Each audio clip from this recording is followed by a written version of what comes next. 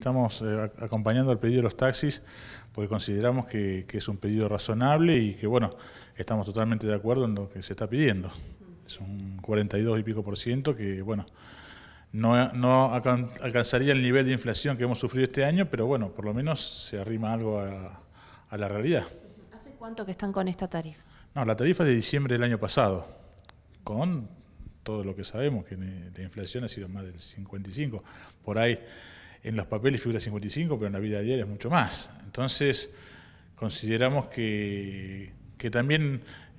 debemos incrementar, porque en definitiva es el sueldo de la persona que trabaja arriba del auto. Más allá del estudio de costo que se pueda hacer, que el auto aumentó, que la realidad es que el auto aumentaron más de un 50%, las cosas aumentaron más de un 50%, pero la persona que trabaja arriba del auto gana lo mismo que en diciembre, es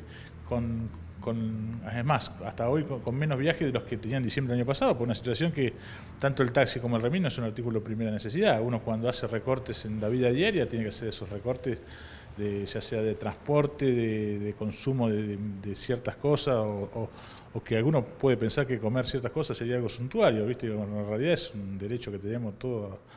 en la vida, pero bueno, tenemos que pedirlo porque nos vemos obligados, porque la situación tampoco da pensando en las personas que trabajan en esto. Como decía, aumentó el costo de los salarios, también el combustible, el mantenimiento del vehículo, ¿no? Sí, un vehículo aumentó más de un 50% porque te dicen un 4, un 5 todos los meses y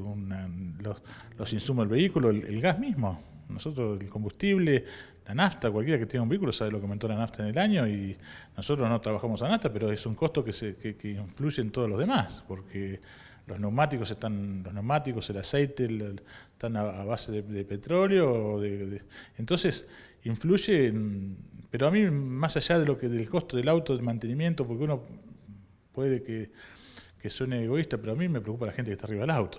que no le alcanza para vivir, que en diciembre del año pasado compraba, no sé, 10 litros de leche y hoy compra 3, porque en realidad si hacía 100 viajes en diciembre del año pasado, hoy hace 80 con la misma tarifa entonces,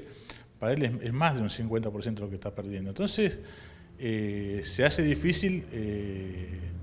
toda esta situación para la gente que trabaja.